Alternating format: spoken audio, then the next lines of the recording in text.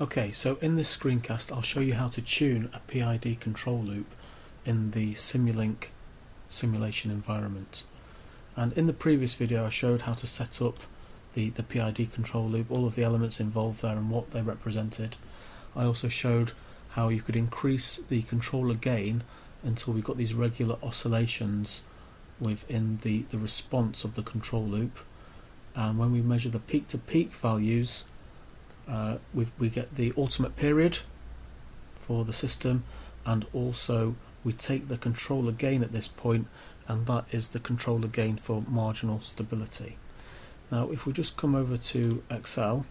and I just show you, we put these values in, KCM, PU, the controller gain for marginal stability, the ultimate period there, and we just for this video I'm just going to show you the Ziegler-Nichols tuning approach, which says that we need 0.5 of the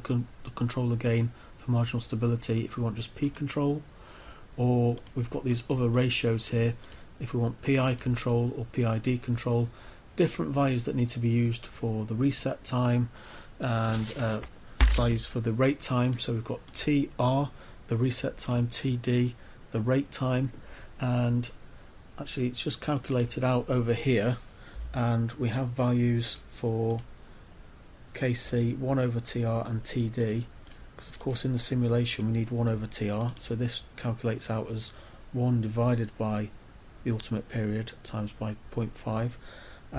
and these values can then be put into the simulation, and we can then see how the simulation responds once we get these tuning parameters in. So let's just make sure we can see what we need, and for this one it's 1.386, click OK there, 1 over TR, let's have a look at what that needs to be, 0.318, and TD, that needs to be 0.787, click OK, and then we can rerun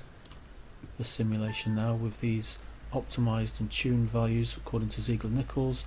We can look at the scope and we can see now that we get this response where there's no offset, which is what we expect for PID control. It does shoot up sharply, it overshoots and then comes back down and gets to the set point value.